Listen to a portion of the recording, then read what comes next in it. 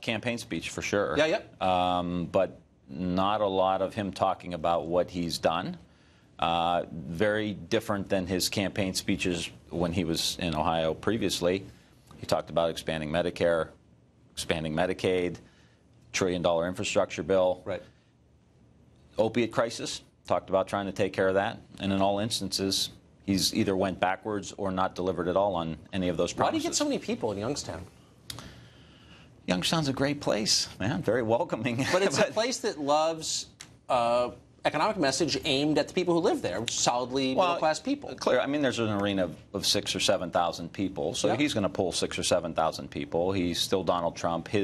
The energy he has behind his supporters is very high. But the reality of it is, at some point, you got to deliver. And he hasn't delivered in the first 6 months.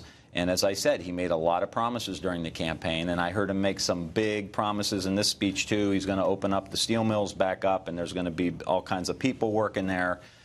That's not the economy nowadays, Tucker. You know it and I know it. We have a $1 billion steel mill in Youngstown, and there's about 400 people on a good year working there. So what exactly is the message that voters in your district are getting from the Democratic Party now?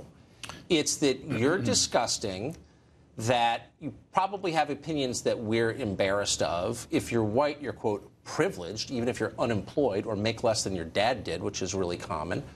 I mean, which do you think is a more effective message to your voters?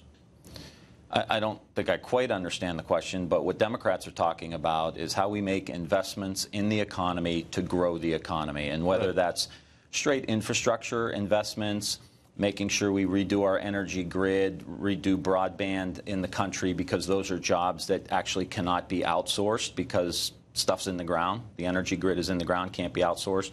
Broadband's in the ground, can't be outsourced. But also that we're not a party that's hostile to business, that we are for a simplified tax code. We are for small and mid-sized businesses making investments. We actually need those business people to take the risks to hire our people. I agree with that. I mean, for whatever it's worth, I agree with that message. My point, and I probably didn't explain it very well to you, is I haven't heard that message from the Democratic Party in a long time. I didn't hear it from the Hillary campaign. I don't hear Nancy Pelosi, the leader of your party in the House, ever say anything like that. And I wonder if the party's really going to change, and if Nancy Pelosi is the one to lead it in the direction you think it needs to go. Well, you're hearing it from me, and you're hearing it from a lot of other Democrats across the country. And I don't know if it's percolated itself up yet to the national level. I think what happened on Monday was a good step in the right direction, finally talking about jobs, the economy. But we've got to continue to talk about how we grow the economy, how we can be business friendly and still be progressive, because we need those folks to make the investments to hire our people. But at the same time, we've got to make investments that help grow the economy. And yes, that's in infrastructure. But do you think the same group of people who've been leading your party for the last generation, who've pushed identity politics over an economic message, you know, electing Hillary Clinton, a rich Ivy League grad, as a win for all women, over, like, talking about people's jobs, do you think those people can continue to lead your party in a new direction? Why would they be able to do that? There are a lot of younger, newer people emerging in the party. I think of people like Hakeem Jeffries and Seth Moulton, myself. There's a lot of good governors that are talking about a growth agenda. Democrats are not hostile to business. Now, that message may not have So why don't you take on percolated. Pelosi for leadership in your party? I did. No, I mean, again.